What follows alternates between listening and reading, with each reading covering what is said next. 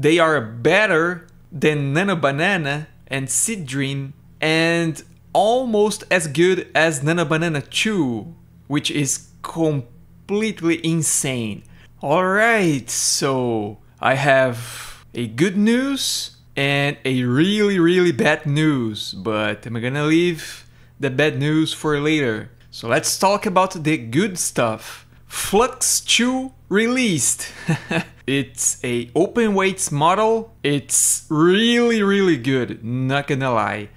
You can input multiple images, I mean a lot, and it can precisely put all of them together into a really complex scene. Very good.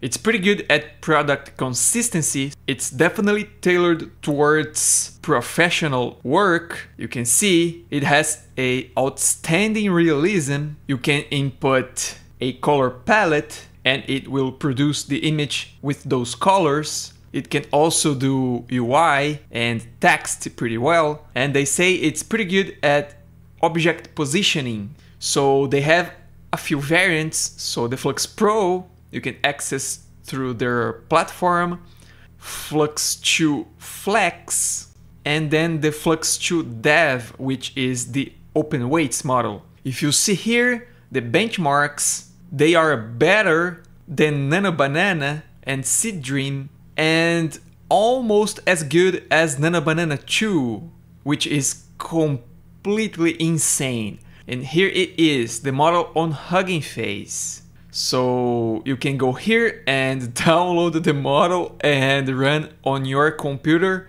if you can, because here is the bad news. This is 32 billion parameters in size.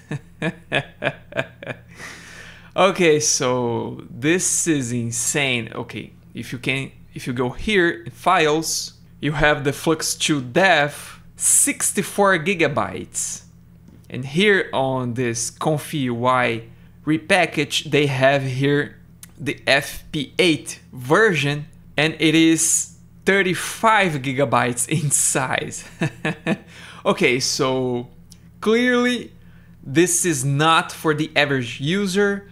This is definitely tailored for professional use, as you can see here.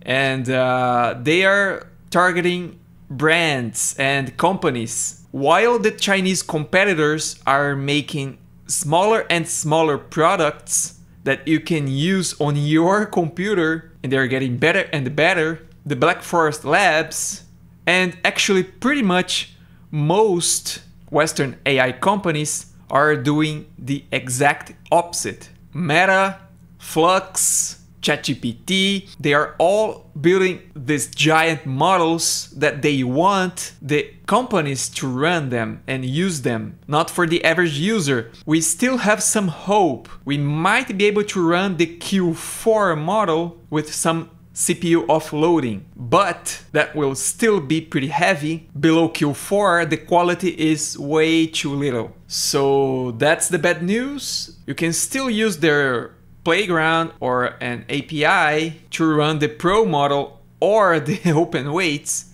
and it's a pretty good model, not gonna lie. So let me know what you think, and don't forget to subscribe.